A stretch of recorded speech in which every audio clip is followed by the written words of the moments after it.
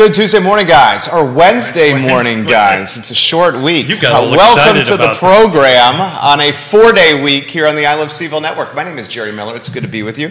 Today's a special day for the cast of characters you've come to love on the I Love CVille Network and on Real Talk with Keith Smith, because one of those cast of characters has their birthday today, and he's the jack of all wit, Judah Wickower, who we will celebrate. Before we do, let's welcome the distinguished gentleman to the program, fresh from a 3-day weekend. Today's Wednesday. I'm about to say, nice job, Miller. I'm thank like, you. Thanks, you. Tuesday. Hold it. Interestingly, today's show, the second word I messed up, the day. But how was your 4th of July? Did you have a good weekend? We had a great weekend, and for those who watched the show on Friday, Yonna joined us, and our tradition is to go to Monticello to see the naturalization. And as we were talking on Friday, if you need a little boost in the arm of about this country and how you feel about it, go there. They was really hard. It just brought tears to my eyes because there's a portion of it, like we talked about on Friday, that the judge, because this is a proceeding, the judge invites the newly minted U.S. citizens to tell their story. And there was a young lady there from Ukraine. Wow. And just to say there wasn't a dry eye in the house would be an understatement. She got up and was just passionate. And I think the largest contingent of new citizens came from Afghanistan, and they got up and talked about their experiences, and that is like the hallmark of the event. I mean, the naturalization is the hallmark of it, but to sit there and listen to these folks talk and tell their stories, and it gives you a bit of a shot in the arm, and makes you feel good to be an American. Well said. 4th of July behind us. We're now in the second half of 2022. The later stages of the year. Can you believe that? I know, the year's flying. Well, we certainly wished from a market standpoint that the first half flew by. It was the worst first half of the year since 1970, 52 years. You're talking about the stock market. We're talking the financial markets. But, we'll pause on that note for a moment, and let's wish a happy birthday to a friend. So I brought in some little cupcakes with sparklers on it, and since I'm the executive producer of the show, we're going to sing our dear friend Judah Wickower happy birthday. So I don't know if you got all the cameras set up. Light.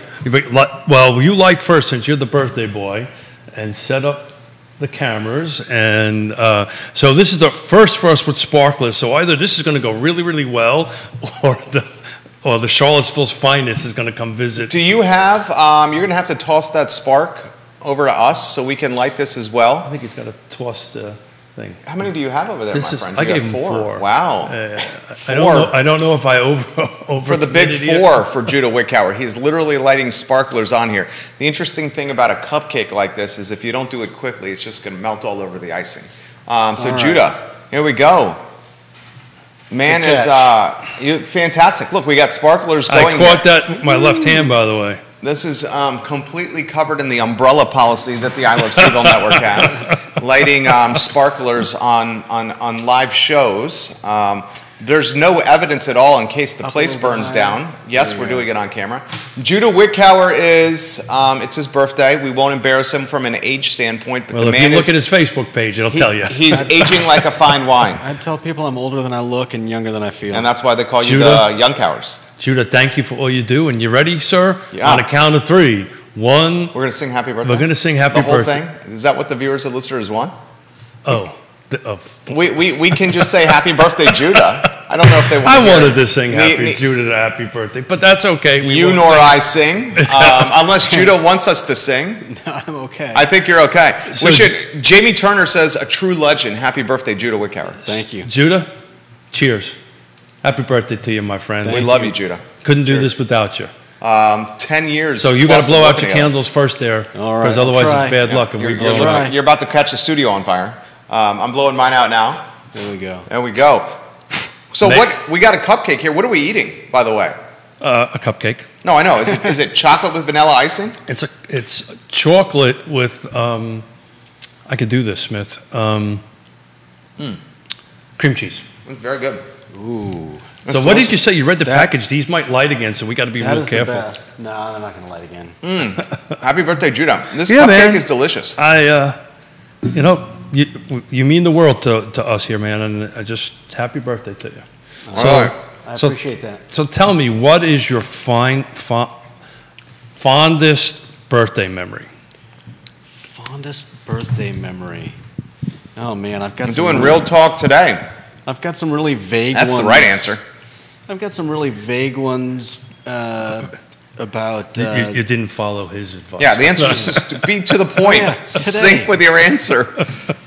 So as a child, there goes that. what's your best birthday memory as a child? What was your best memory? I remember. Well, I eat the I remember cupcake. being at a park and having a cake with like race cars and stuff on it. I don't think there wasn't anything like really. So you didn't make the family didn't make a big out thing there. out of birthdays? Not really. So in our house, it goes. There's a birthday week and there's a birthday month, and Oh man. Neil Williamson, Judah's birthday gift. Smith and Miller not singing. Happy birthday. Yeah, I got that man, impression Neil. the last time we did some singing on the show, and the viewers and listeners were saying, please stop. oh really? Yeah. Oh. Woody Fincham, Judah, the man that makes it happen. Happy birthday. Keep the sparklers out of the bourbon, please. Thank you, Woody. Well played, Woody Fincham. We love you, Woody, and we love when you come on the program.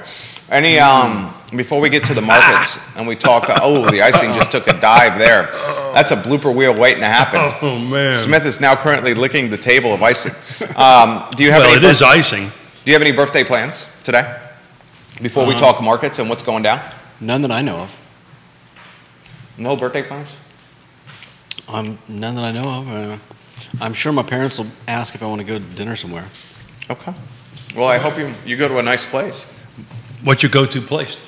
He likes Peter Chang's. Oh, that's right. Yonna and I. No, it used to be Flaming Walk until they closed.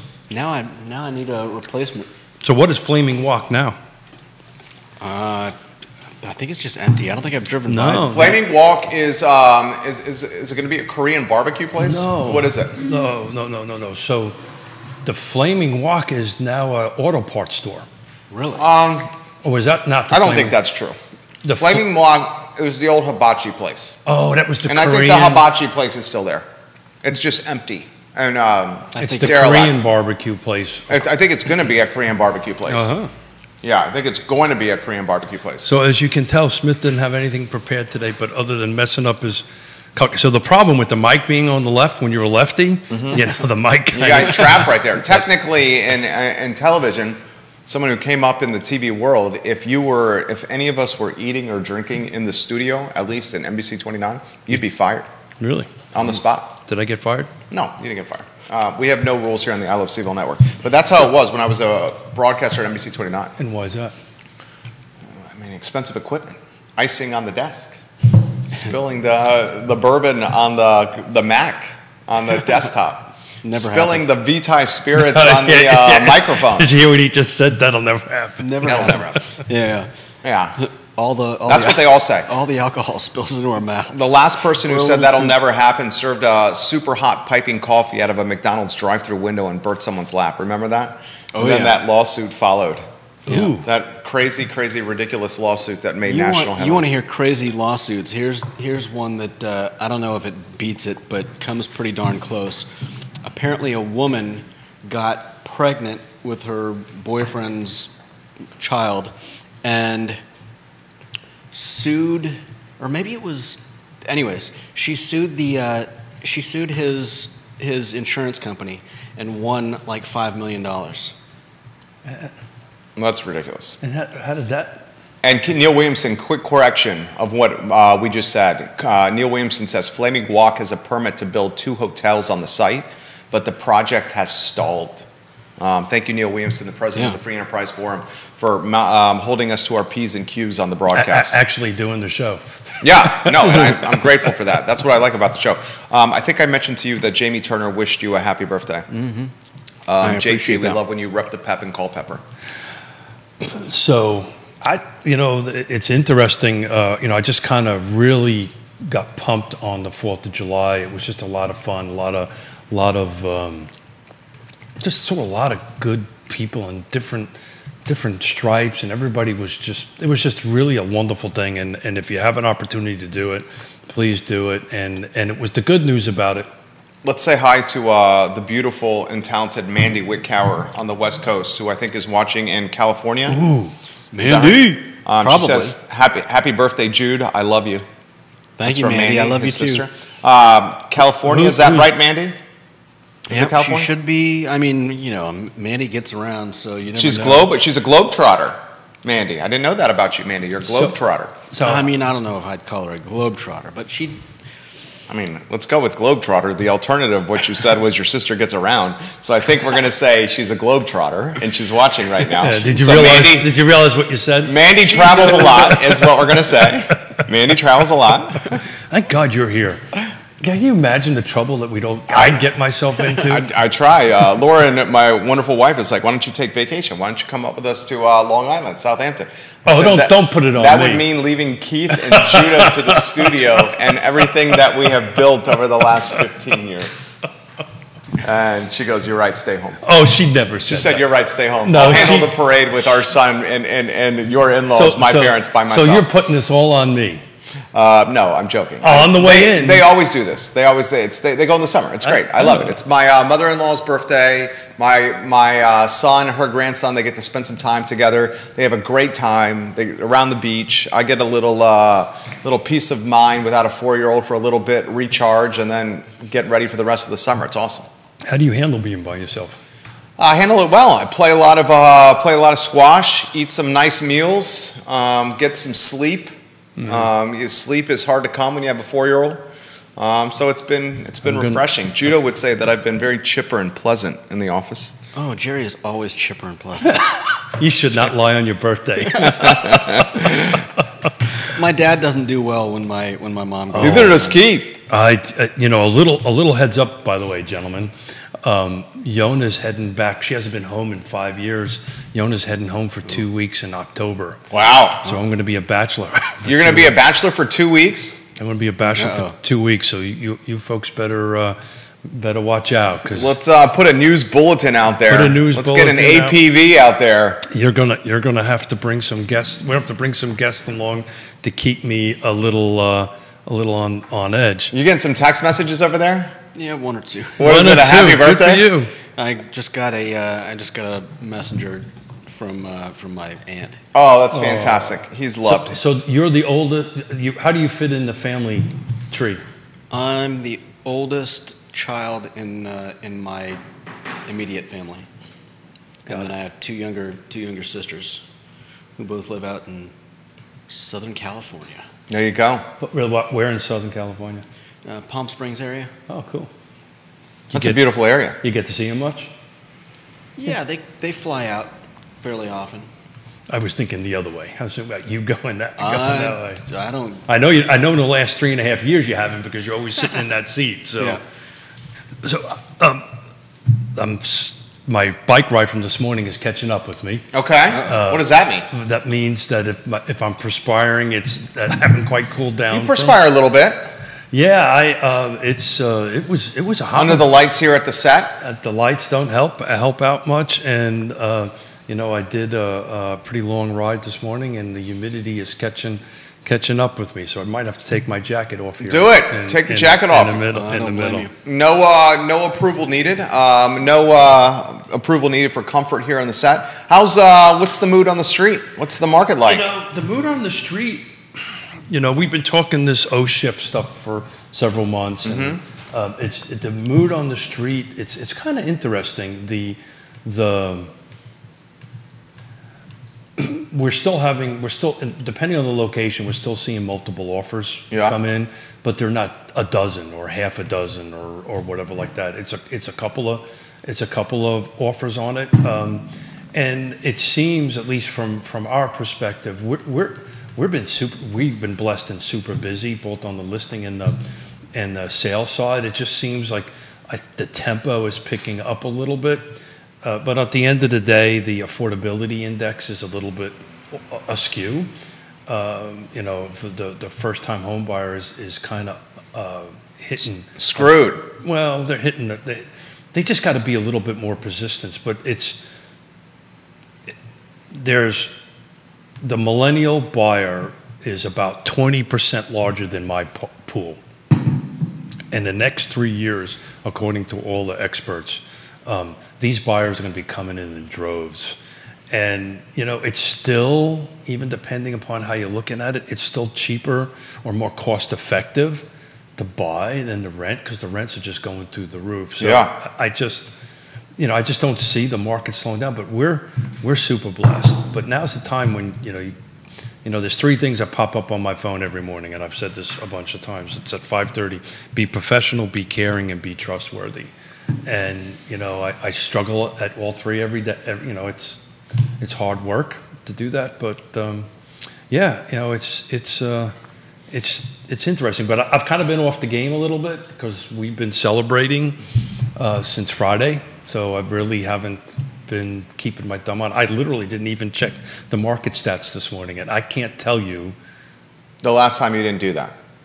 I haven't done it in 4 years. How long have we been doing this? So we talked about a topic yesterday on the show that I found intriguing, Judah found intriguing. The Waffle House on 5th Street closing due to no labor. Yeah. How often have you ever been at the Waffle House? Well, we talked about that as well. That's the only after-hours restaurant in town. I don't think I've ever actually been in a Waffle House. Ever? I've never been in a Waffle Oh, man. Wow. You're missing out. Yeah, we talked about the hash browns. We love the hash browns. You can't beat their hash browns. Occasionally on a Nice long, and greasy. a long road trip, that little Waffle House on the exit sign. Yeah, but you got to remember where I grew up, right? But you travel, don't you? A little bit. Yeah. You tend to tell me I travel. Yeah, you travel. A lot. You tell me I travel a lot. But the element was more the no labor, that they can't keep your business open. Yeah. So I wanted today to be a fun show, a little bit celebrate Judah. I think we did that on Judah's end of it, but the R word is creeping its way into our lives. We find out this week, right? We find out this week officially what the numbers are. Yeah, the GDP number for Q2. Q2 is now behind us. January, February, March, Q1, April, May, June, Q2. We find out the number this week. The Atlanta number out of the Atlanta Fed was a minus 2 points. So that shows an early indicator that, I mean, it's a recession. I mean, we already know it's a recession. Look, we are in a recession. What I'm worried about is going into stagflation. And I'm wondering, you know, if this, and I think this time next year, I may be wrong, but I think this time next year, you're going to see unemployment numbers climb. Yeah. And then we're going to be officially in stagflation. But this recession, I feel that we're actually in one. The experts will probably tell you we're not there yet. I'm not so sure, nationally. I think we went down last quarter. I think this quarter is not going to be below last quarter. I may be wrong on that end of it. I think we'll do a little flatlining on it. But, you know, now's the time for those folks out there in the, you know, again, today I had no topic, no setup, anything for today, just us having a good time. One of the great things about what I do for a living, being your own business owner and all that stuff, and not being dependent upon, somebody as a salary kind of thing, you know, all I have to do to beat inflation is grow my business by 10%. So if I sell 10 houses a year, I sell one more house. I just beat inflation, right? So we're lucky. We get to do that. I know that sounds a little flippant. I think that is, so do you think you're going to sell? You think you're going to do 10% more business this year? Oh, no, we're 30% off what we were last year. But I don't count last year as a normal year. You say last year's an anomaly. So you're saying I count the last 2 years as an anomaly. I base all So what are you on 2019? 19. So are you up or down on 19? We're up on 19. What, plus? It's over 10. Okay, that's good. It's over 10%. Nice. And you just call 20 and 21 gravy trains. Well, it's not gravy trains. It's just you can't be the norm. You can't build a budget, right, off of that. It's just an unrealistic expectation. We built our budgets off of 19 numbers. Michael Plecker, Yes Realty Partners charter member. says, we still have not reached the point where a buyer can ask for closing cost assistance. Oh, I So save your money. I disagree with So he says, is he saying don't buy the house? I think that's what is that what he's saying? No. He says we still haven't reached the point where a buyer can ask for closing cost assistance. So save your money. No, what he's saying is save your cash for your closing costs and also. But I hate to disagree with Mike. We just did one. Yonna and I just did one with seller concessions. What were the concessions? Closing cost assistance. And that's what Michael's saying. Michael's saying, save your cash for closing cost assistance. You did a deal where the seller contributed to the closing costs of the buyer. Mm-hmm. Half the cost? Wow. It was about half, yeah. Mm-hmm. You hear that, Judah? Yeah. Yeah, so you're going to start seeing that creeping itself back up in here. And, people like Michael and a bunch of other realists. Woody Fincham, we're seeing closing costs covered on many contracts now. Yeah. It's the skill set that you need today is if you got to be thinking 2016, 17, 18. At some level, you're going to probably need skill sets from back when it was 2010 and 11, right once we came out of the time of great unpleasantness. But now's the time. The pros are going to do great in what's coming, and but we're excited about it, and you're going to start seeing teams grow. We're excited about the growth of our little brokerage, a little bit of office that we have set up, little teams we have set up on it, because you're going to start needing the people, agents, and the industry as a whole really haven't done this in quite some time. Yeah, you guys haven't been through some bear markets in. Yeah, when's the last time you've been through a bear market? But was that 13 years ago? It's not a bear market, though. I know you're managing perception, or not trying to manage perception. I'm not trying to There manage are very anything. few people that would not characterize this as a bear market right now. No. So you're talking about the stock market. Stock market is super bear. And I'm talking about real estate. Real estate is not a bear market right now. Okay. It is not a bear market. Why you smile? So tell me why you think it's a bear market. Let's do this. I think we all see that the Define. new constructions are slowing. Oh, that's a great. We can talk about that. New construction is slowing. Okay. Buyers are getting spooked on rates. But they're not. You're seeing the pendulum shift where it's becoming more a buyer's market than a seller's market. 3%, Woody Fincham just posted on the feed, 3% or less of closing costs contributions from sellers is not unheard of right now. Yeah, agree. So you define that as a bear market? I think the housing market is heading into a potential bear market. You have 2/3 less the inventory sold this year than last year. Okay. 2/3. So from a volume perspective, in 2022, there are 2/3 less homes going to be sold this year than last year. Okay. How many homes were sold last year? Back of the napkin. Oh, I can't. Back of the napkin. I'm not gonna do that without the stats in front of me. But we're 2/3 less the inventory sold. Yeah, but if you compare that to 2019, it's not. So you have to define bear. You can't define real estate the same way you define the stock market. Okay, I'll change the statement. I think real estate's got some headwinds in front of it. Oh, and what have we been talking about from the last? Sizable headwinds. We've been talking about this since mid-April. The market is shifting, but it's not. People are still buying and selling homes. I had a conversation with a seller, the other day, and they were like, "Oh my God, I said, "Well, hold the time out.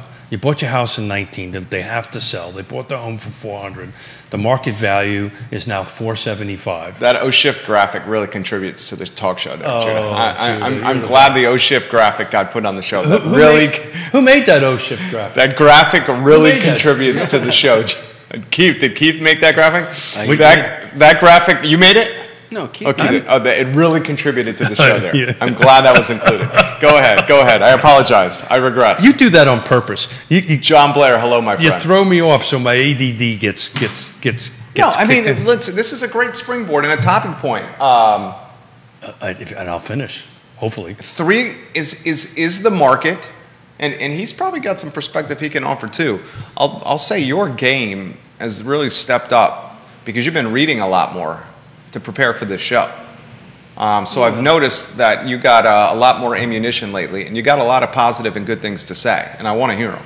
But here's the topic some point. subjects. And I will get out of your way. Y'all got y'all's way here. Can't believe I just said y'all. I will get out of your way. There are obvious Lauren, come home. The obvious headwinds for the market are interest rates, lack of inventory, a shallowing buyer pool, and the pendulum swinging from a seller's market to a buyer's market. So this has been going on for 3.5 decades, as long as I've been doing it. This pendulum slips back and forth, and there's always a little bit of a different nuances. This is where you need to be a pro. This is why you need a trusted advisor to help you navigate that. This comparing it to a bear market or a bull market, you can't do that because it's so specific on what we're doing. But if I had my numbers in front of me, I can tell you, because we did a show about this, about how many transactions were recently versus 2018 and all that stuff. And we are multiple times more than we were 4 or 5 years ago. I can't quote the numbers because I can't remember them. So if we're... In 22? No. 22 versus 18 and... 2022 versus 18, I'd be very curious... I have the numbers, I just don't have them with me. Yeah, I'd be very curious to know this specific question. 2022, the first half of the year, versus 2019, the first half of the year, inventory sold, specific count. I have that. I did a spreadsheet on it for a show. I just don't remember the number. But I do remember 2022 was up here and 19 was down here. So there's a substantial delta between the two. I just can't remember the exact number on it. If there's a real estate agent watching, they can easily pull that up on Paragon to go ahead and do that. But it's just, we're still in single digit days on market, right? It's just shifted. It just shifted. It's just different on that end of it. It's not worse. We're not, I don't want somebody, it's important to me, I don't want somebody to use the word bear and convert it to balloon, right? So I don't want that connection to be made. Well, a bear market is not indicative of a balloon. So I understand that. Yeah. I just don't want somebody to make that leap and go, oh my God, it's a bear market and it's a balloon. What it is like a decelerating market, right? So prices are decelerating. And the story that I was about to tell before I came back on that is I had a client. We helped them sell a house. It was an 18 or 19, I think it was 19 on it for $400,000. Helped them buy it, for $400,000. And they need to move. We need to sell it. And the value for the home is about $475,000 now. So they picked up $75,000 in as many 3 years roughly on that end of it. And the question, he says, well, I'm worried about a buyer not wanting to buy because they're expecting that type of return, that type of appreciation. That is not normal appreciation. Sure. Double digit. So what's going to happen, if you listen to all the experts and us, you're going to be back at the 3%, 4%, 5%. So that 475, if you buy today, it's not going to go to 450. No, I know. I think people realize that. Well, when you use the word bear, that's what people think. At least that's That's not what people think. Okay, that's what I thought. People. The bear market means we have headwinds in front of us. Okay. The market's going to slow, and the inventory is not going to have the same So momentum let me ask it you a once question. had. Do you think the market slowing is a good thing or a bad thing? I think the inventory is a serious problem. I think not having the inventory is a serious problem. And the conversation that I'm hearing in our social circles are this. It's people that have homes. You fall into this category. I fall into this category. Where they purchased a home. They have significant equity in their home. Massive equity. You have massive equity in your house. I have massive equity. You have massive. And they're like, the conversation came up, are we going to figure out a way to monetize or utilize or enjoy this equity? Move out, sell. And the conversation is, even if we try to sell this house, we're not going to have an interest rate that's equivalent to the one we have now. Yeah, but that was... We're also not going to be able to find a house that is going to be equivalent to the one we have. Or if we trade up and try to get something that's bigger, it's exponentially more than what the exit of our current house will allow us to get. So they're staying sticky. So this exact client has to do that. I had the exact conversation with them, and we did the math. So we're going to sell your house for X dollars. You're going to walk away with this amount of money. Prices are stabilizing, which is good. Yeah. Right. So you're not having double-digit increases. You're having reasonable single-digit increases. So of the 8 couples at that party, 7 said they have no intention of moving because they don't know what they would get. Me, I was like, I'll do it. I'm ready to rock and roll. My wife's like, no, slow down. So that was 8 couples, sure. All 8 saying, where would we go? And what would we get? And they were all in the millennial age? They were all mid-30s to mid-40s. Yeah, yeah. And so you're now doing this other millennial buyer, which is this move-up buyer, right? They bought 4 or 5 years ago. They have a substantial amount of equity. Their life changes are happening. You know, another blessing is happening, or whatever, and they're trying to make a decision on what to do. But life changes is what's going to indicate that. But from a math perspective, you know, if you're bringing enough cash down and I'm buying something down, your monthly nut's not going to be that much different well, I can get a 15-year mortgage right now at 4%, a little over 4%. I appreciate your positive and rosy outlook.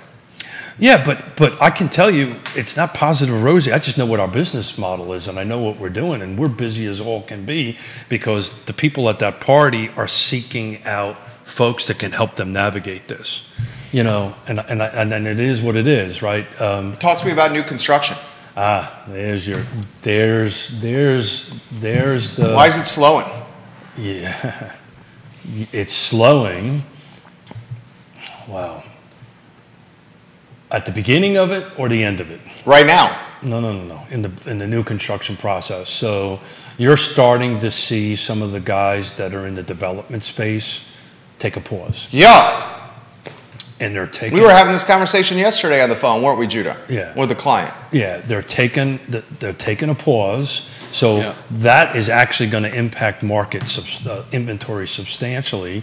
And what they're doing is they're chasing opportunities that can turn around. I can't give specifics on it, of course, but they're chasing opportunities that, and it's very interesting. They're chasing opportunities that 6 months ago it was, I need something that I can get rezoned quickly, to now something, you know what, I'm okay with a 2-year rezoning process because they're letting the market adjust itself a little bit. They have the capital to do it, but we're going to go through the inventory, the lot inventory that's there. Then there's going to be a stop on it because there's going to be some stuff in the pipeline that's going to take a little bit of time to go ahead and get it rezoned and built. So you're 100% right. New construction has been the bright spot for a while. I think new construction, you're going to hit a pause a little bit on it, only because of it's so many different things. They don't have lot inventory, costs are going up, they don't have folks to build them on all this stuff. Interest rates are climbing on it, on that end of it. So I do see new construction softening. Brian has this comment. Brian, where are you watching? I believe you're in Spring Creek, but correct me if I'm wrong. Jerry, we're in the same position as you and those couples that you were talking about. We do have equity in our house, and we would like to expand to a bigger one, but if you look at the market, there's not something there for us to buy. We would have to climb significantly into another price point stratosphere to get the kind of house that we want in today's market. That's kind of what worries me, and I obviously know a lot less than you guys, but people, you know, middle class people starting to get priced out of the market, and not only that, but then you've got all these investors coming in, you know, not just big time investors, but you've got people, you know, looking at the Airbnb market and buying up properties to turn into Airbnbs, which are not rentals. I mean, you know, they're not being used for long-term rentals. It doesn't improve the housing stock. Right. So you hit the nail on the head. And you know they're not policing that as much anymore right now. No. The Airbnbs, they don't have the personnel in play. City of Charlottesville and Albemarle County, they don't have the policing in place for the illegal Airbnbs, because technically by law, you have to live there half the year. Correct. Yeah. To have a legal Airbnb. They're not doing that right now. Yeah, so what'll happen... Also, and this isn't indicative of a housing, necessarily a housing bubble, but I think a lot of the people that are jumping into the Airbnb investment business are using the projected earnings on previous purchases to get really big loans for new purchases. I don't know if that's necessarily the case. It's part of the business that I do with the investment properties here. The people that give you the financing and the money, they don't take 100% of projected revenue to finance. You have to have it's a significant haircut. Yeah, you have to be able to support that without. Yeah, the revenue. A lot of people that are buying the Airbnbs are not doing that on projected revenue. Just throwing this out there. They're doing it with large cash positions. That's how they're buying. Yeah. So Judah's on as usual. Judah jumps in and says some pearls of nuggets. And it's Judah's birthday for those just chiming in. Vanessa and we had sparklers and cupcakes, and Smith can't eat cupcakes apparently. Delicious cupcakes. Oh, she's giving you props. Vanessa's giving you props. And Danny O'Day said your Yankees showing with the fact that you've never been to the Waffle House. Yeah, that's total Yankee. That's total Yankey. But I'll tell you, I know Dinah's. Oh, I know. I have no doubt. I know Dinah's like the Pope knows holy water. But Judah, I stole that from you. I know you did. So do the viewers and listeners. Yeah. So Judah's spot on though. What's ultimately going to happen here is the missing middle, right? So the missing middle is going to get worse. And the missing middle isn't necessarily product, right? Homes. The missing middle is the buyer, is the person, is the income thing, and that's the middle class. So what's going to happen here is the upper end are going to be able to have the money. The lower end, and I've already been reading reports this morning about this stuff, they are starting to relax the lending requirements already. They're lowering credit score. Right, as soon as this interest rate started climbing up, the credit scores are starting to run. They're starting lessening the lending requirements. No doc loans are going to start creeping their way back into it, and probably the federal government is going to come in and say, okay, at the lower income level, here are loan programs. So Judah's spot on. This middle pivot is going to be a little difficult on that end of it for what you guys outlined, but undoubtedly the middle class is getting pinched. Undoubtedly the middle class is getting pinched, and a healthy economy. Don't we seem to always get pinched in the middle? I mean, it seems to be happening significantly more than in past. And a good economy is only as strong as its middle class. Agreed. The middle class is the foundation for any healthy economy. Agreed. The move up buyer. We often talk about the Entral. Gesundheit. Excuse me. Strawberry. That's right. We often talk about the first-time home buyer on the show. Mm-hmm. Why do we not highlight the tribulations, the trials of the move-up buyer? Well, I think that's what we're doing right now. Man, there's a lot of comments coming in. The move-up buyer is now, what is the price point for the move-up buyer for a family of 4, for a family of 5? Is that price point for the move-up buyer, family of 4 or 5, $800K? Is that the price point? Oof. I think it is. Ouch. Because you figure the starter home is 300 and up. Say the starter home is 300 to 450. It depends on the where. Yeah. Right? So call it Albemarle County or Charlottesville. Well, the where is changing now. Say Albemarle County or Charlottesville. Those are the most desirable in Central Virginia. You can get something in a different jurisdiction, Greene or Fulvan or Louisa at a different price point. A family of 4, a family of 5 is probably going to want Albemarle County schools. They're going to pursue them first. No, you're making an assumption on that end of it, but the data backs it up. Well, my children went to Fulvan. Well, I know. And they get expelled. Why did Crozet boom? Without a doubt. Western Albemarle. Henley. Well, it's also beautiful. I rode my bike this weekend up there, so it's beautiful on that end. What's the move-up threshold in Western Albemarle?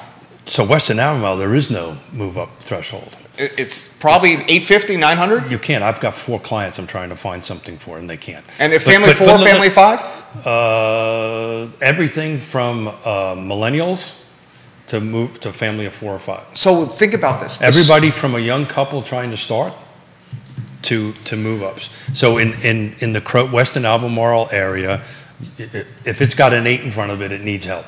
That's what I'm saying. So the starter home, we talk so much on this network about people buying a house and getting into a home, a starter home. But we never talk about, today we're doing it, the person going from the starter home to the next level. And the delta didn't used to be 300 to 900. The delta used to be 300 to like 450 or 475. So this goes back to the missing middle, the first half of the missing middle conversation. The first half of the missing middle conversation is the product. The second half of the missing middle conversation is the buyer, is the client, is the family on that end of it. And to Neil Williamson's point on this, if you help one side of this triangle, right? So let's just call this a triangle. One is the first-time home buyer. The second is the move-up missing middle buyer, and then there's the upper-end buyer. If you start increasing any one of those quadrants, it helps the other one. It helps the other one. It helps the one other. So why there's so much drive? Even this is across the country. I know a little bit about what I'm talking about. I'm part of a national cohort on this stuff. That's why there's such a push to try to increase inventory in the middle. Because if you increase inventory in the middle, you help the first-time home buyer, and you help the upper end of it, because the people are moving through as you said, the process. So if I can get in first-time home buyer, right, and I get in a great deal and all this stuff, but if there's nothing for me to move to in the middle, and I got to make a jump all the way to 800 to $1 million, as the viewers are saying, and the people at your party, I'm just sitting still. So this is a lot more than interest rates. And these are indications of headwinds that lead to a bear market. Yeah, well, I just prefer not to use the word bear because it implies something else. But no, it doesn't. For me, it does. The definition is not what you're saying the definition is. Okay. Just so you know. Vanessa Parkhill has this comment. It breaks my heart that I think my kids fall into that missing middle. Lee has college friends living in Arlington whose rent went up 30% for a one-bedroom apartment. How are those young professionals supposed to save for a home? I literally have the same discussion with my daughter and my son-in-law, right? Doctor, teacher, moving out of his residency, making ridiculous, like 50 grand a year is what they make, $52,000 a year. On that end, they're moving out of Seattle because they can't afford. I mean, he does $52K a year plus the debt he has, the debt service payment? Yeah. Oof. Yeah. Well. You hear that, Judah? Yeah. Well, that's. Yeah. And my daughter works. And that's a doctor. Yeah. Well, so that's with is it $250,000 in debt? I mean, I know he's not. I think we've said it on the show before. Yeah. Yeah. I think it's more than that, actually. Yeah. Yeah. I know he's not. You know, he's not a. He's not up there. You know. Well, because he's at his residency. So the way residency works is they get paid a ridiculous amount of money and they work ridiculous hours, all that stuff. But they're moving out in June and July. And so they're part of their selection process, which we're helping them with, is, okay, where can I get a job that makes a decent amount of money, and where is the housing inventory and the schools and so forth and so on, because we're going to be G3, another one coming in. A lot of comments coming in. Let's get to Danny O'Day.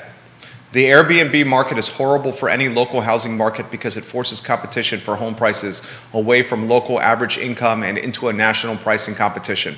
We are lucky to live in a place that people want to visit, but allowing the STR properties to run rampant destroys the transition property market that used to exist for first-time buyers trying to move from renting to owning. Well said, And it also screws up the hotel industry. I have a client of mine that we just helped them open up a facility over here in Pantops, and we're trying to find 2 more locations for them to build hotels on. And A, there's nothing available to buy, and B, the ones that are available to buy that go through the rezoning process is insane, and they're basically walking away. So all that, we're roughly several thousand hotel rooms short in this area. The hotels are stacking paper in this area. Stacking paper. Oh, if you can get one built. If you can get one built, you can get one done. They're doing great. The occupancy is off the charts. That's the reason we're trying to look for some more property. But the point I'm trying to make is unless they make hotels easier to build, the Airbnbs are just going to start. Well, this is what I don't understand. And maybe it's it's obviously a personnel issue.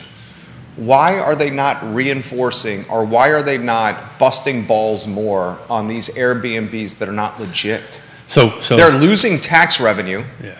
Losing tax revenue from the municipality, and they're taking housing stock away from renters and buyers. It's like there's nothing positive that comes from not policing the Airbnbs. But how do you regulate it? Like you just go to the homestay websites. So they were doing this. Yeah. They were doing this. They had someone in the various municipal, like headquarters, city hall, and they were going to the homestay websites, like the Airbnb websites where they were listed, and vetting them that way. Yeah, and they were flagging them. Yeah, they were cross-referencing them. Yeah, but that's not happening now. Well, it's you're spot on. They don't have enough personnel to do it. Frankly, I think they can automate it. Yeah, dude, there's a business to be built. Maybe this business exists. Someone creates software. We could create this. Yeah, software that vets homestays in jurisdictions, sells that software to jurisdictions, and positions it in the cell. This will get you more tax revenue for your municipality. You pay us for this software, and will pay for itself 5 times over by getting more tax revenue to your jurisdiction. So it's a database program. That's all it is. I could build that. It's a database. But so, one, they don't have enough people. 2, it's not automated. It may be that, or it's just not automated enough. Generally, the way this stuff works, gentlemen, it's just like a zoning ordinance, right? If you're not supposed to have chickens, right, and you start having chickens in there, right, it's a matter of Judah dropping, it's not a dime anymore, a quarter, whatever a phone call costs these days. Your neighbor? That's exactly how zoning is enforced. Because you have the same thing in zoning, by the way, right? So what about all of the around UVA, right? So the city says you can't have any more. I believe it's 5 people or 4 people. It's either 4 or 5. 5 unrelated people live in a single residence. Every house around UVA is breaking that law. Exactly right. So there's a law that says you can't do that. But who's it's going to not stop enforced? it? That's what I'm saying. Who's policing that? It's not enforced. And I think, and that's Key's point is, who are you going to have? Right. Who? And what? 25%. Let's put it in perspective. And then let's take the next step off of that. It's now enforced. Now you got to implement the enforcement, right? In other words, you've just got flagged. Now you have to have the personnel to kind of bill it, prosecute however the path goes on that end. We'll take it a step further. Somebody's got to be doing the paperwork. We need somebody to police the Airbnbs, but 25% of the police department currently is empty. Do we want people to police crime, or do we want people to police the Airbnbs? So that would the police be doing that job? It would be completely different departments. The point of what I'm making is they can't fill the police department with bodies. I mean, that's to police crime. How are they going to get somebody to police the Airbnbs? If they can't, you see what I'm saying? But they can't fill NDS either. Well, NDS, they have Phil now. They got someone over there. But they can't fill the job. Okay, let's take it a step further, okay? Here's how we'll take it a step further. Charlottesville has become so expensive to live, and if you offered someone the job to police the Airbnbs... Where would they live? Where would they live? Why the hell would they take the job? Why would you want to be the Airbnb police commissioner, the person who's policing the illegal Airbnbs, when you can't afford to live in Charlottesville? What are they going to pay that person? They're going to pay that person $37, $35? Well, what you do is... They're not going to live in Charlottesville. Why would they take that job? Yeah, so there's a fee that's connected to the Airbnb. That helps pay the cost. That helps pay the cost. That's how you do that. So if you want to register an Airbnb, there's a fee. There's also taxes. They're paying hotel taxes on the end of it. And a lot of people don't know that they're supposed to do this. So Danny O'Day and Neil Williamson say that the software for policing the Airbnb already does exist. It's called Granicus, Granicus. I figured somebody has it. It's a government software banner. So there goes that idea that we had to generate some revenue for V&V brands. So then the question becomes, do they want to, it becomes the enforcement part of it. So it's like, alrighty, Jerry's not supposed to have his chickens. Judah drops a quarter and calls Keith over at the enforcement thing. So now what happens, Coach? Yeah. Is it dropping a quarter because of inflation? Okay. It dropped $1. I don't. Is there actually a phone booth? That's anywhere? when people were making fun of 50 Cent after the Super Bowl show because it looked like 50 Cent had put on some weight, and they called him what do they call him, like dollar? That's hilarious. $50 instead of 50 Cent. Is there actual silver dollar? Is there an actual payphone in Charlottesville at all? I don't know if I've ever seen one. Is there a payphone in Charlottesville? Anyone know where there is a payphone? Is there a payphone in the lobby? The last one I remember seeing was over by what is it? It's that little convenience store across from the school on Hydraulic/Rio. That convenience store is that the Hilltop Market? That's exactly what that is. Hilltop Market. Yeah. But the last time I saw that phone booth was probably years and years ago. So you want to know how much does it cost to make a phone call through a payphone? I have no idea. Yeah, I don't even know if one even exists. But Yeah, okay. well, I can tell you that a candy bar is now $2 plus. Well, do I want to go through the whole Depends on the story that candy I bar. used to get Depends 2 where you cents? get it. They're not all $2. Snicker bar. When's the last time you bought a Snicker bar? Go to the market next door. We're right next to the market on 4th Street and buy a Snicker bar. I bet you it's $1.89 plus tax. And I agree with you 1,000%. Yeah. Not that I've bought a Snicker bar. $1.89 plus tax. So now you've got to enforce it, right? So how do you enforce it, right? How do you? So you've now flagged them. Now you enforce it. Oh, I'm sorry, Judah, Mr. Enforcer. I didn't know I was supposed to do that. This is Woody Fincham's comment. Woody Fincham is fantastic. Well, Woody Fincham is the president of Fincham and Associates, the founder and president. All around A-plus guy. Woody Fincham is a bourbon aficionado. And he's soon to buy a new bike. Got a phenomenal beard. He's going to be cycling, evidently. Yeah. He's going to be a cyclist. He and I were emailing over the weekend. Oh, get ready, Woody. This is a fraternity you're about to join here.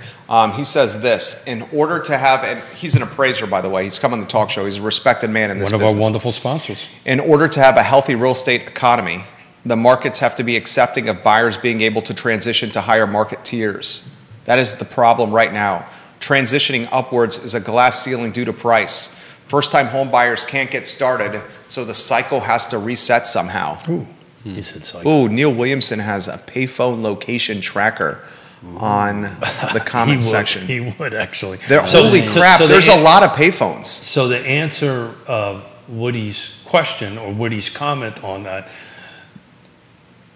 not only the reason it's so expensive, there's nothing to buy, right? We don't have that missing middle product to buy. And it's just out of curiosity from Woody, when he takes a look at an appraisal with an Airbnb in it, I wonder how much extra boost or not does that give to value? Well, does he know? Does he know that there's an Airbnb? I would assume he would know. You know every time when you're doing an appraisal it's Airbnb, Woody? I would think he would know if he does a physical. That's a great question for Woody. But I think if you do a physical inspection, you're going to be able to tell. I got home. That's a great question. I don't know if you can actually. I don't know if he. Well, why would he need to know if it's Airbnb when he's just valuing the home, appraising the home? Well, because does it make it more valuable if it's an Airbnb? That's the question. That's what you're saying. That's what the question I'm trying to ask. Right? Does an Airbnb? But the bank is not going to finance the house purchase because it's going to be an Airbnb. And that's the second question for Woody. Does he see if they're in his valuations? Does he include that? If anything, I would say the Airbnb would hurt the value of the home. Could you have transient guests in the house who are less likely to take care of the house? Yeah. So what would happen with the Airbnb? So this whole conversation about Airbnb and housing affordability was part of this Portland and Seattle conversation because they removed the requirement of having owner occupied to do that. Yeah, Molly, that's where I found it from, Jamie Turner. Jamie Turner posts, that's where I started figuring this out. Molly Cogner on Twitter, socialist dog mom, did an entire thread on Airbnbs. And she highlighted, I would call Molly an investigative journalist. She was a concerned citizen. In fact, I would encourage anyone to support her Patreon. She did a very in-depth thread on how Airbnbs are not being policed in the city of Charlottesville. And then she started herself highlighting the illegal Airbnbs and reporting them to City Hall. So it's interesting. She legitimately was dropping quarters, dropping dollars on illegal Airbnbs. We got to figure on that payphone tracker. Yeah, you want to know where the payphones are? I want to know where the closest one is. I'm going to find out how There's much. a really close one. I've got some. Yeah, well, Neil Williamson sent a link for all the payphones in Charlottesville. You want me to rattle them off? You might have the same link. It could I'm be. just looking for the closest one so I can figure out how much. The closest one is at the is right over there, right. I'd say half a mile from us. The Tarleton Oak Exxon. Oh yeah, sure. On High Street, coming into Oh, downtown. yeah, I've seen that. Yeah, there's a Yeah. payphone there. That's right. There's a payphone at the Howard Johnson on West Main Street. There's payphones there. There's a payphone at Charlottesville Oil Company. Burger Busters, which is Taco Bell on Rio Road, has a payphone. Taco Bell on Rio Road. A bunch of restaurants still have payphones. The Quick Pick convenience store on Angus Road has a payphone. And for those that know, that's behind the porn shop. Really? Literally. Okay. Just wanted to see what the response to that would be. I didn't get a response from anybody. Thanks for sharing. That has a payphone. Aren't you thankful he shared that with you? I try to give a landmark. That's where it's located. You know where the porn shop is. Is that across from? No, I don't. You don't know where the porn shop is? It's I by do not. 29. By I Best, do not. By Best Best Buy. Buy. I do not. It's by World Market. Okay, all right. So we'll move on from that. The Econo Lodge has a payphone as well. Yeah, we don't know where all the porn shops are. Okay, there's only one. There's only one. Well, the fact that you know there's only one, anyway. Who doesn't know that the porn shop is there? I've lived here for 22 years. I drive by. Bill McKenzie, welcome to the program. Woody Fincham has answers for us. Are you ready for these answers, gentlemen? Mm-hmm. We are not able to value the Airbnb concern. Lenders do not want residential loans on revenue streams. Yeah. We use income, but is restricted to long-term rentals for mortgage use reports. We know when there is STR. What's the exact acronym STR? Oh, God. He's going to have to help us out with that. STR with Airbnb. I've got 3 STRs. You looking that up, J-Dubs? I got 3 STRs in my head, and I don't want to miss. But he says there are a lot of clues. Short-term rental. Short-term rental. Thank you. Thank you, Judah. Thank you, Woody. He says there are a lot of clues even when it's not disclosed openly. So it sounds like the appraised. Thank you, Danny O'Day. Short-term rental. It sounds like they're not interested in finding out if it's Airbnb. It's in kind of this unspoken gray area. Well, so you've got that, and the question that you're asking, and I think some of the viewers and listeners may be asking, and I know of the young person who did the Twitter, I've forgotten her name. Molly, Socialist Molly, Dog thank Mom. you. Molly, where's the capital not going? Right? You need some money for school reconfiguration. How about you start busting balls on the Airbnbs? Housing affordability. That sounds like incremental tax revenue, my favorite kind of revenue right there. There you go. So, what more than likely will happen is they tag somebody, they give them a slap on the hand, right? They go through the application process, and then they move forward. Yeah, retroactively. So I don't know how you guys feel about this. The people can't be punished retroactively for running an illegal Airbnb because there's nobody in City Hall policing the Airbnbs. They can, though, moving forward, hit them up. And frankly, is it the rule, Neil Williamson, is it the rule that you have to live in the property half the year? So it depends on the jurisdiction, right? So each jurisdiction. Pretty sure that's Charlottesville City. Each jurisdiction's a little bit different. But here goes to the point of a trusted advisor. I have a client, several clients actually, that thinking about doing Airbnbs, and I pointed them to the homestay thing. I said, these are the rules that you need to follow. And I didn't give them into great specifics, but I said, look, you understand there's rules. These are the rules. If you can follow the rules, then at the moment, these are the rules on that end. Well, I mean, it's not your job to police the Airbnbs. No, but it's our job to educate. Sure. Yeah. Our and job you did to that. educate. It's our job to say, look, I'm not going to live here at all. I'm going to time out. You need to read these rules to go ahead and do this because we have our ethics to do. Like be professional, be caring, and be trustworthy. That's part of my professionalism is to educate and to give the information. It's kind of like the guy that was upstairs who was renting out his place as an Airbnb, and Yeah, that was a disaster. everyone was like, In this building? "You can't Yeah, I do had to that." kibosh that. It was miserable. Well, that's violation of the HOA, and that's the other thing. Well, about- we changed the bylaws. But Keith is making a good point. As if you have a trusted advisor, then you have someone to advise you that that might not work, and you might be better off looking for another spot. Well, you better double check. Or at least finding out before you buy the place, and then find out that everybody's against you. And we are educators. That's what we do. That's what we're doing here on the show. We're educators, right? And you need to go ahead and read the rules and regulations if that's what they say. Now, if they don't disclose to you that that's what they're going to do, and after the fact, that's something else. But you know, if the client says, "Look, I'm looking for Airbnb," and here's a flip side of this conversation. Right? You just went into this whole discussion about I got to buy an $800,000, $900,000 house or whatever it is, moving up. You know, maybe. Well, I don't have to. I just said that was the discussion. No, sir. I'm talking about. The comment. The comment from on Grayson. the end of it. Yeah.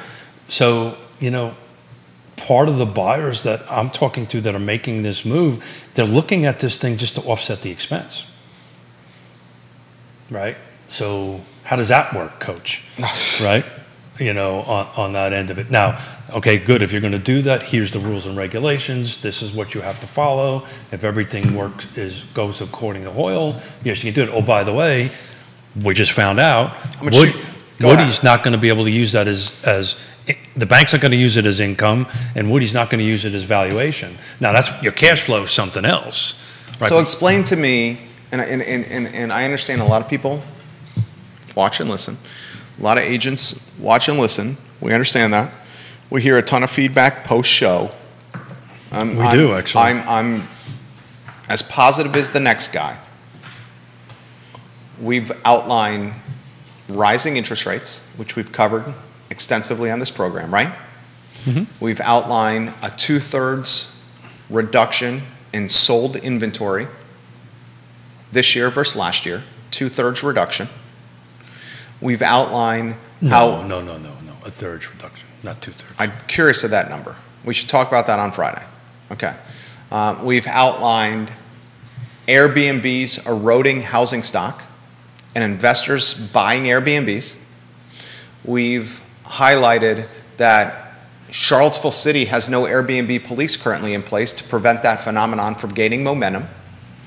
We've highlighted how the market is incredibly under-hoteled. And as a result, these Airbnbs are gaining success, which is encouraging more units to be converted. We've highlighted that the first-time home buyer can't buy a house.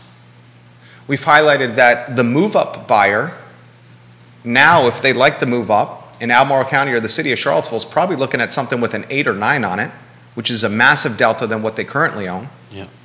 We've highlighted that new construction has stalled and permits aren't going anymore right now, or they've slowed significantly. And I'm excited about that. We've highlighted. I can continue if you want me to. No, not really. We could talk zoning and how it's limiting the development and the rooftops from coming to fruition. So these are headwinds. Sure. So what do you think this is very interesting for you. What do you think a 5-bedroom home currently rents for right now in Albemarle County? 5-bedroom brick home, called a little over 4,000 square feet in Albemarle County. I believe it has a 3 in front of it. 4,000 a month. Yeah. Mm-hmm. So 4,000 a month. So it's a math.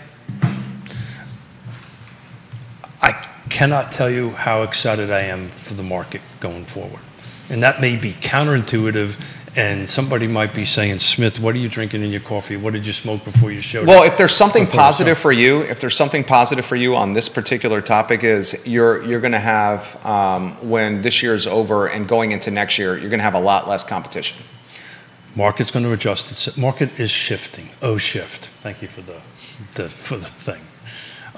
Shift. Right? So your skill sets need to be there. Need to be professional. You need to be a pro on this stuff. You need to have a conversation. To go back to I'm pivoting here just quickly from my notes on your comments there. For the Airbnb, there's not a single jurisdiction yet that allows an Airbnb without being some sort of ownership model to it, right? You either got to be there for 6 months or some jurisdictions, you have to live there permanently. Well, the new phenomenon is renting houses to Airbnb them. That's the new thing that's happening. Again, I have some friends doing that. Yeah. Renting a house to they somebody rent else. the house and then are converting it into an Airbnb. Yeah. So you're saying the second person, the person that's renting the house is Airbnb? I own a house. You lease it from me. You need to, and you're using it as an Airbnb. But you need to expand on that market, on that model, because what they do, because I know some people that do the same thing. I'm renting Judah's house, and then I'm splitting for the weekend, and I'm renting an Airbnb in the house for the weekend. I'm still permanently living there. I'm just doing it on the weekend. I don't think that violates any rules, right? Now, if I'm renting a house, we have to be very clear about this. If I'm renting a house from Judah and I'm not taking a possession of it and I'm Airbnb-ing it. That's what my friends are doing. Yeah, well, that's illegal. I don't think that's illegal if it's approved by the landlord. No, it's technically, I guess it's it illegal by Charlottesville law, but no one's policing it. Well, yeah, I was going to say, we determine nobody's policing it. We determine that, but it's all the homestay rules I know in the jurisdictions have some sort of permanent. Yeah, Neil Williamson's posted in Albemarle County. He's the president of the Free Enterprise Forum. He says you have to live in there half the year in Albemarle County. So half the year. So if your buddy or your friends are renting a house and never taking occupancy of it, right, and Airbnb-ing out on it, at some point somebody's going to drop a dime on them, and then now what are you going to do, Coach? Neil, I saw your last comment. That was funny. Someone drops a dime on you, then or a quarter, or 50 cents. You run out your lease and don't renew. Think about an Airbnb. Let's say you're renting. Let's say you rent. But hold it. Time out. Let's talk about this $4,000 a month house I was talking about. It's an all brick home, $4,000 a month to rent, 5 bedrooms. And where is it located? It's located in eastern Albemarle County, in the Keswick area. Got it. Okay. Let's just hypothetical scenario. This is a hypothetical scenario. And I can assure you in this particular neighborhood, the HOA bylaws prevent Airbnb. Well, so that's what I wanted to get out. Which would trump the jurisdiction, as Neil has just said. I wanted to get out. So we went on this whole Airbnb conversation or the short-term rental conversation. Oh, by the way, it impacts some of the stuff I'm trying to do on housing affordability on the end of it is because you can't do auxiliary dwelling units in most jurisdictions around here unless you're permanently unless it's your owner occupied, and that or grandfather claused in. Yeah, and that's where out west, if you don't mind me getting this out, that's where out west how they solved that problem was that you needed to be either a nonprofit or you have to sign this deed restriction, and you got serious tax incentives and stuff like that to have affordable housing. But go ahead. Say 5-bedroom house. Your overhead each month is $4,000. Plus HOA. How much is well, as a renter, you're not going to probably pay the HOA. How much is a hotel room in the Charlottesville area over the weekend? Oh. $400 a night? That blows my mind. Is it 400? Call it 400. Yeah. So 5 bedrooms times 400, right? There's 2,000. You rent it Thursday, Friday, and Saturday. It's 3-night rentals in this area on Airbnb. 3 nights guaranteed. You have to sign up for 3. So that's times 3, right? You got $6,000 for 1 weekend. You times that by 4 weekends a month, right? You just made $24,000. I know. That's 6 months of your rent. I know. If you do that 2 months, you make you gross $48,000 for 2 months. I know. That's your rent. Everything after that is gravy. Yeah, but you're permanently living in it, and you're not there for these particular weekends. No, the people that I'm doing it are not. They're renting and not living there. Eventually, they're going to get snagged, and when they get snagged, they pay out their rent, their lease, and that's great. But let's say they just started and get snagged, and they have to spend 10 months. That's $40,000. Yeah, there's some risk, just like any business, starting any business. Sure. And I don't know what other penalties they attach to that too. I don't think there are any other penalties. Yeah, I don't. Neil would know this a lot more than I do, but it's called Airbnb arbitrage. So, but I know people that do this, and some of them may or may not be my family members. And what they'll do is they'll rent the house out a couple of weekends and come live with us for the weekend and help offset their mortgage payment. That's legit. They're registered. That is legit. They're registered. They pay their tax, their room tax, and all this stuff, and they come live with Uncle Keith for a weekend. But that doesn't help the housing stock. No. But it helps. Because technically, if that it helps them afford their house. But technically, if that answer was not... By the way, I don't charge them rent. Technically, if that solution was not there, that house probably would have been included in the for sale market. Yeah, so the question you should be asking yourself, or I would be asking, so if I'm spending $4,000 a month, what I want to know, even at 5%, right, or if I do a 15-year rate at roughly 4%, how much house can I buy? If you're paying $4,000 a month in rent, how much house can you buy instead of paying the $4,000 a month in rent? I'd have to do the math. I mean, I would say you'd buy a pretty nice little house. So now... I'm gonna say you're probably looking at like, what, $500,000–$600,000 house there. It depends on what the rate is and all that kind of great stuff. But I've took some notes. I'll have that ready because we're doing this on Friday. It's just more Batman and Robin on Friday. So I'll make some notes to go ahead and... He's showing us the...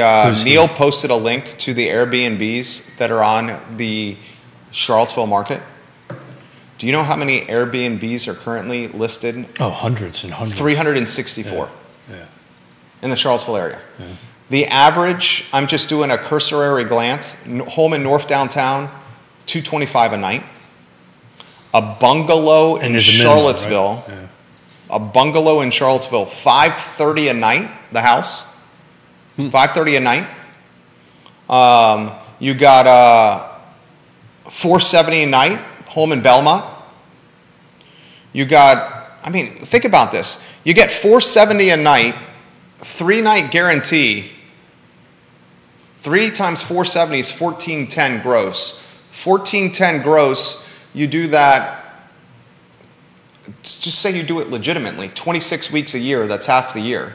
Because you 50% of the year. Okay, you're allowed to do that. You just did 40 G's. Well, $37,000. Well, they can do it every weekend. They can do 52 weekends if they wanted to, but the market isn't quite there for 52 weekends. So I mean, because there's some things that are going on or not going on, but they're living there, Jerry, right? And that's like some people I know. That's what they do. They'll vacate the house for the weekend and they'll go someplace else, or they go do a whatever and I'll Airbnb the house for the weekend, so they actually go away and make money. Jamie Turner says this. He's repping the Pep in Culpeper, the mayor of Gordonsville, Jamie Turner. I have a ton of friends in Arlington who do this. They sleep on a friend's couch and rent out their room on the weekends to help offset the overhead. Yeah. You know how we talked about what the heck are people doing and why aren't they working? Oh, yeah. Are they figuring out life hacks like this to keep them from doing jobs? I mean, is this how people are generating revenue here? Waffle House can't stay open because they don't have enough labor to keep the restaurant open, but Airbnb is a thriving enterprise. I was in a discussion online, and it's not one thing. I don't think it's a mix of things. You know, where are people going? Where are people in the job market? You know, we've been asking the question: if they're not working, how are they eating? But I think part of that solution is people are sleeping on friends' couches. Numbers are very much so underreported. I don't think that those unemployment numbers that we are fed from the government are actual unemployment numbers. Now, what we see out on the street, right, and you go to Waffle House or Bagby's or any of these other places, and they're going, look, we can't hire anybody to go ahead and do that. Yeah, Bagby's legitimately will straight up tell you they can't get people. They cannot get to work. They cannot get nobody in that specific industry. Nobody in construction can go ahead. Patty Zeller, friend at Animal Connection. Yep. I mean, how many times she come in here? She said we need team members. Yeah. It's everybody. But John Kerber. Said every phone call. I need people. Yeah. But it goes back to, so I'll bring it around a little bit. Our dear friend, Mr. Fairchild from Fluvanna County, and Tony O'Brien. Chris Fairchild. Dear personal friend of mine. You know, this seesaw, this balance, this scale. You know, they actually, with all my love for him, he actually thinks, well, we're going to bring in these huge employers into Zion's Crossroads area. And I can assure you it's not happening, and it's not going to happen, because I'm having conversations with them, because the first words out of their mouths are, great, you've got water, you've got high speed, you've got 64, where are my workers coming from, and where are they going to live? That's the first thing that they ask.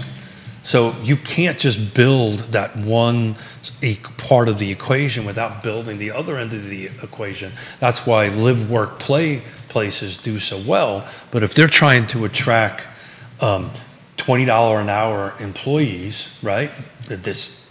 First of all, where are you going to find them?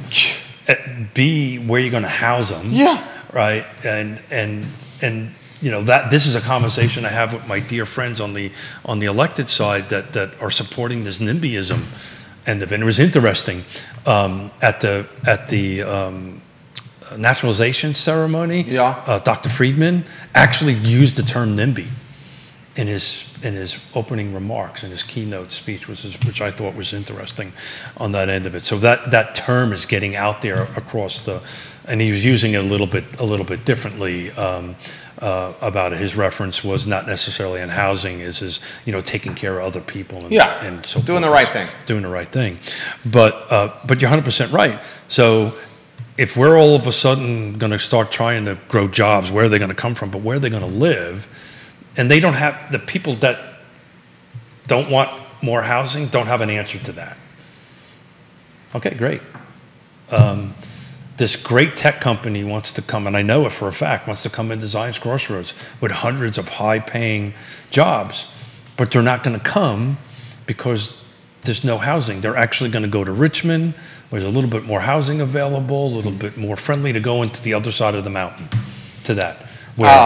Your buddy, Michael Plecker, one of the best catchers the Shenandoah Valley has ever seen. There you go, buddy. Hell of a backstop, Michael Plecker. Also, Mr. Fontana, Michael Plecker. The Fed numbers don't include those who dropped out of the job market. He's talking about the employment. Yeah. I agree. Yeah. You know, and people are not, you know, if you're not, I think, I may be wrong, if you're not applying for benefits, you don't get counted. I don't know exactly know how that, you know, is that how that works? No. Yeah, I mean, if you're not applying for You're not going to get counted. Yeah, they don't count you as So there's a lot of unemployed. people that don't apply for benefits. Yeah, there are a lot of people that are just out of the system. Well, that's why we've been saying on the show for so long that the actual unemployment numbers are significantly more, because there's people that are just chosen to be off the grid because they're either rebranding or reinventing themselves or transitioning into a new career or like being an entrepreneur or whatever the hell you want to call it. Or just living with family or friends. Yeah. So back on the housing end of things, and I kind of want to end it a little bit on a high note on the end of it. And this may be just where Yonna and our team is at this point, because of everybody that's on our team have years and years and years of experience on the end of it. But our tempo is upticking. Our phone calls are upticking. Our texts are upticking. Well, we're our happy to hear emails that. are upticking because people still want to make the move. They just need to know how. This path 6 months ago is not the same path today that one needs to go through it. Close on this. Give us about 60 seconds on this take here. Jason Howard, could Zion's Crossroads become another short pump? No. Hundreds of apartments built above restaurants in places like Dave and Buster's. So unfortunately the answer is maybe yes, maybe no yes. Not on the Fluvanna County side. No, Louisa side you could do that. Yeah, the Louisa side you can do that. They are going to get the additional water. They got the water. Well, it's not there yet. It's going to probably be another 24, 36 months. But it's coming. But it's coming. Yeah, that's they big time. get it. They understand what they can do with it on that end of it. But you know, it's 100% right. They kind of get. You can't have one side of the quarter has to be one side be jobs. The other end of the quarter has to be housing. Where are they going? Where are the workers going to live? Where are the folks that are being employed by these businesses going to live? A lot of Zion's Crossroads is transitionary, right? People coming in to go to Checkers. I mean, I drove by the other day. There was a line around the Checkers hamburger place there in Zion's Crossroads because people are hopping off of 64, hopping back out on that end of it. This is a topic we should save for Friday. If you're a company that employs a team that is, you know, financially blue collar, why would you or should you or would you open up a business in the Charlottesville area? So it's really interesting. So we've been talking about first-time home buyers and then the upper end, and we've been talking about the missing middle. I think you're on to something. What about the jobs, right? So where is the jobs thing? And somebody like where would if you have a factory or a warehouse and you have to employ people to service your factory or your warehouse or your blue collar type business, industrial, where would those people live? So the question I'm asking is what is our business profile here? Right? Our business profile is people associated with STEM that are 6 figures plus in income. And that's what this is turning into. This is turning into. And the people that serve them. Yeah, but they don't live here. That's the point I'm trying to make is that to your point, and this has been systemic. This has been going on since I've been here since '87, right? But this missing middle again is not necessarily housing. It's income too, right? And this missing middle income is kind of missing on the end of it. So you have the service, entry-level service employee, and then you have the STEM where you have these upper ends and this blue. I don't think we have a quote-unquote blue collar. We have some of it, right? The framers, the electricians and stuff like that. But we don't have like a traditional blue collar like where I grew up, where you worked in a factory, your father worked in a factory, or whatever it was on that end of it. We don't have that in our jurisdiction or where we live. UVA is it, right? UVA is this. I think UVA is that, what you're describing. A certain portion of its workforce is that. Yeah, of course, yeah, right. But we don't. My office is in the X Park, right? It used to be textile. It used to be. Much of Belmont was for X. Folks, it was a company town. Right. Wasn't quote unquote a company town, but people lived in Belmont and they walked to work. Well, production has gone overseas in a lot of areas, and wait till data science school opens, guys. The data science school is soon to open. Wait till you have the world-class data science facility in Charlottesville, and wait till you see the positives and the collateral damage that comes from that. So the question... It's going to be both. It's going to be positives, but it's going to be collateral damage that comes from this. So the question for Neil and everybody out there, are we really going to have any sizable impact on the missing middle? No. I'm headwinds. I'm a positive guy, but you're not wrong.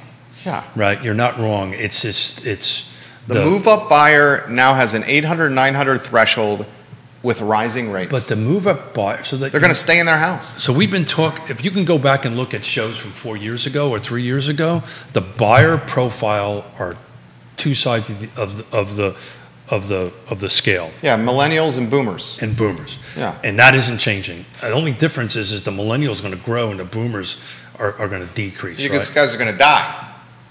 I didn't say that. I mean, that's what you're saying. You're super positive today. I mean, that's what happens. We're realistic people.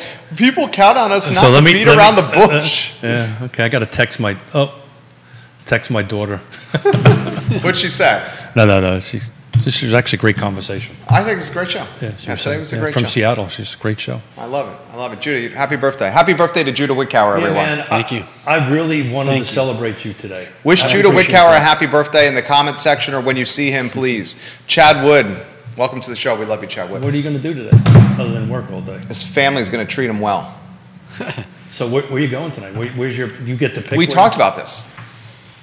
You know, I don't think he really answered it. I didn't answer that. Yeah. I used to go to Flaming Walk. I don't have the Flaming Walk anymore. I think last year my sisters were in town and we ended up going to. I think we'd gone out to Stanton and maybe stopped in. I think we stopped in Waynesboro and found a teppanyaki place there. There you go. So this year, I don't know. Maybe. Might have to give Continental Divide a try. Continental Divide. I was there a couple Thursdays ago. Love that spot. Tacos are my spirit animal. Try the spicy margarita. It comes hot. Nice. I think you would enjoy it. And get the blues, the nachos over there. I had them. They were phenomenal. Today's show was excellent. Yeah, I just started off wishing Judah happy birthday, and then we had a fantastic We got discussion. into a debate, which is fun. I love that. I actually really like it when we do that. Who doesn't? It makes for great content, great talk show. Real Talk is presented by Keller Williams Alliance. The entire Archive of shows can be found on realtalkwithkeithsmith.com. Write that URL down, realtalkwithkeithsmith.com. On Friday, we're going to do a little celebration of all our sponsors. We haven't done that in a while. Friday, we're going to highlight the partners of the program here with How Real they Talk with make Keith Smith. our industry better. I love it. You make the industry better. Judah, you did well today, per usual. My name is Jerry Miller, Real Talk, and yes, Realty Partners, 2 trusted names in the game, guys. We'll see you with the I Love CVille show in 50 minutes. Take care. Excellent. Judah, for you.